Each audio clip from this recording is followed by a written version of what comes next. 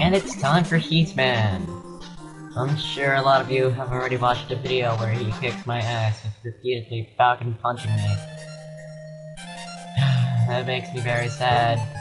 Very, very sad.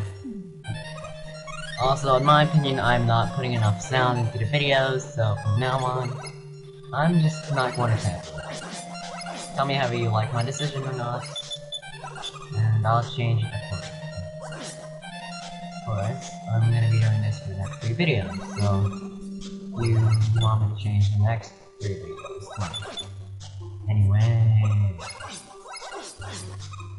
Anyways, my catchphrase, it is copyrighted. Copyrighted catchphrase, yes. These platforms fall if you stay on them too long, like demonstrated on that one. You cannot jump off them while they're falling, so once you hit them, jump as soon as you can. These birds are jerks. And that thingy disappeared, so that makes me happy. Here is a health power-up. I don't really need it. Of course, I pick up anyway. Move to the left after dropping down here, and there's an E-tank for you. It'll be very useful because Heatman on contact does about half your health bar. One potent Falcon punch, I must say. And you have to use item 2 like that. Or else it's not like it. And who likes all the equipment? No one.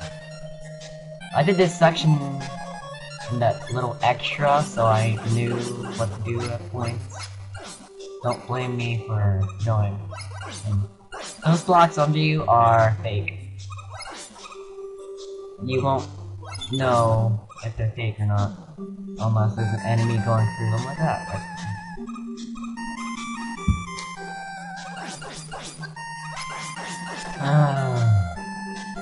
This part is a little annoying because you may or may not be able to jump over your enemies.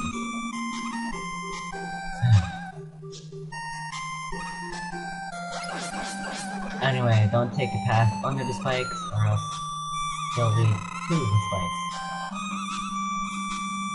And that's not good at all. Besides, we take that path under you when you can do this. Yeah! So much easier. The fight with Heatman is a little harder though.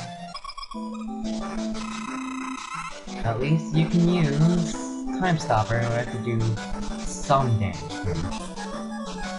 Just a little.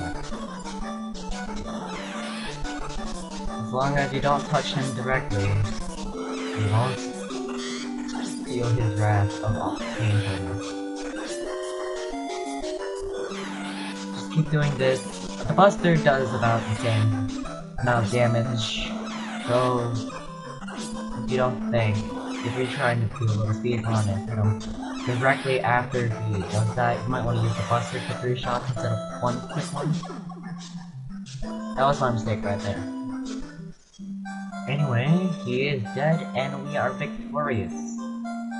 Our weapon is Power Shot. Yeah, Power Shot. It acts just like a chargeable shot, and its normal shot does not take any ammo away from it. And here's roll with our last item. Item 1, it makes a platform, which is very nice. Item 1, yeah. Anyway, stay tuned for the next boss.